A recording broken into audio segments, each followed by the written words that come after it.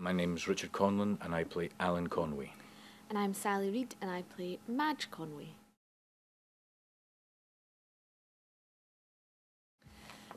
My character's called Madge Conway. She's the eldest of the Conway sisters in the play.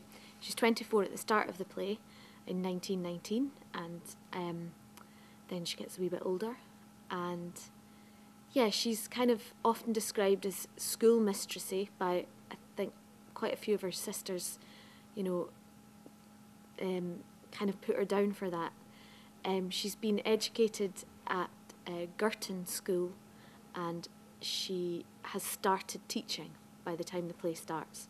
So, to be fair, she is quite direct and teacherly. I play Alan Conway, who's the eldest sibling in the Conway family, and he starts off being 25, and in the second act he becomes 44. So it's quite a big range that you have to play in age. But he's the quiet one. He's the shy, quiet, a bit of a wallflower. Gets ignored an awful lot by the rest of the family. But then when he does say things, when he becomes content and happy, and he actually becomes the happiest and most content within the play, he comes out with the pearls of wisdom and kind of the theme of what the play is, and gives it its message. Also, my character's big into politics, socialism. Certainly is. Yes, so she's also trying to give across her message, I suppose, in the play, her ideology about socialism. So she's just learning that.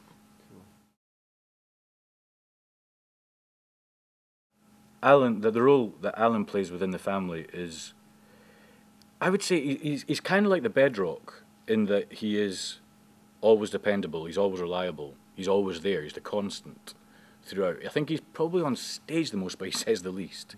But he's just constantly there and sometimes forgotten about, but then used as a sounding board or as a butt of a joke quite often. But again, as I said, in Act 2, a change comes over Alan where he reads a book and his beliefs change and he becomes much more contented with his life, and where the rest of the family start to fall apart and hurt and blame each other for the pain that they're having in life, Alan has a sort of zen-like quality to him. And as I said, you know, he does bring up the themes of the play. He gives it its message, which is just be nice. I think Madge, again, is quite, like Alan, a bit dependable and confident and commanding, but maybe with a bit more front-footed than Alan. So she's maybe the first one to get things going or sort things out in a much more vocal and direct way than maybe you. Because we're the eldest of the family. Yes, so you're, absolutely. And then I'm under you. Yeah.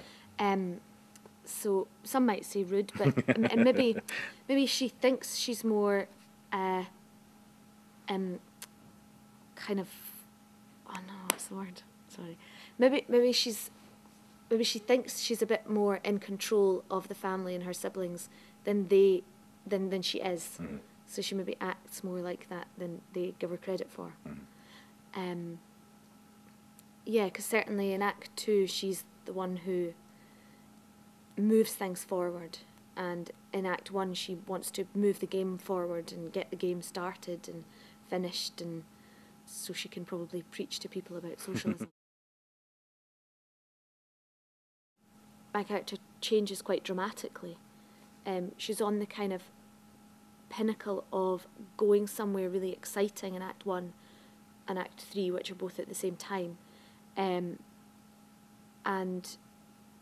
we see in Act 2 that maybe that hasn't gone that way, and the choices that she's made to not follow that path that she was maybe going to go on in Act 1. So that's really huge for Madge's kind of journey in the play. Mm-hmm. And yeah, I guess. Yeah, I think with Alan, if it's about the themes of the play, that everybody, all the rest of the family and all the siblings and the mother as well, and people that surround them, all have this ambition and this burning ambition and have this drive within them to see this is where their life is going to be. And Alan never has that, never had that. And I think when you see Act 2 and the dreams and aspirations maybe haven't come true for a lot of the characters, Alan steps up and becomes the one that's sort of in control of his own destiny, of his own life. And because the themes of the play is about time, it's about what time does to people. And in a way, Alan disagrees with time and what time does to people. It's what people do with the time they are allotted and what they have. And he has all these very sort of scientific and kind of mystical and there's something supernatural within the play, as there is with an awful lot of JB Priestley's writing, and this one definitely has. Just touches of the supernatural, which is something that Alan's very much in tune with. So I think the themes that are running within it, Alan's are the constant. Yeah, and if you take that Alan's kind of foresight in Act 1, where everyone else's ambition and what they want and are kind of desperate for as well, is quite arrogant and quite, you know, full on. Alan's very, yeah, he doesn't have that ambition, and he does say that one of the problems that he thinks people have in the world is that they're constantly thinking that time is beating them, and he says no, that's why we grasp and hurt each other, whereas you shouldn't. You should just relax into it.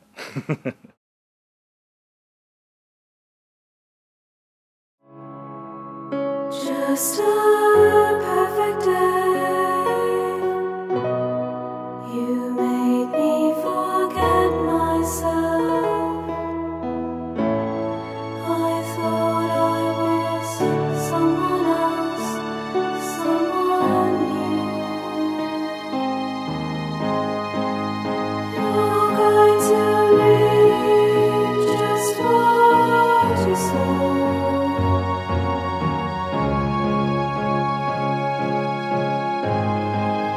You're going to reap just what you sow.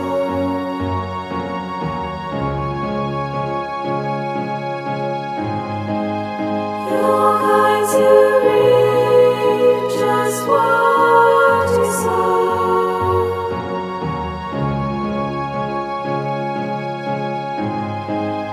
You're going to